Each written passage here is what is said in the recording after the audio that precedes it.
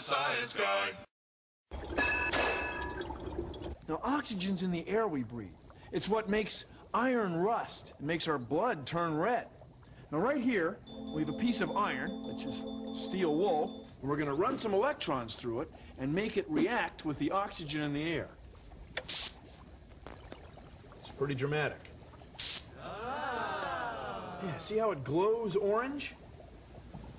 Yeah, that's fine. It's glowing pretty good. But over here, we have a plastic chamber that's full of oxygen and another piece of steel wool.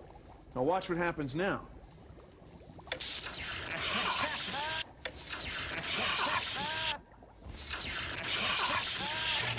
Pretty cool.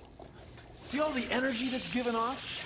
And the energy's given off because the electrons are recombining with other electrons, making a chemical reaction.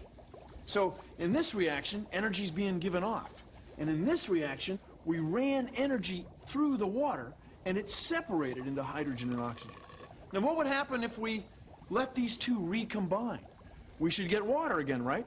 But we should also get a little energy. Well, we can do that because in this balloon, we have hydrogen and oxygen mixed together. And when they recombine, we'll get just a little bit of water vapor, which will end up in the room someplace. And we should get a lot of energy. You ready? 3, 2, 1!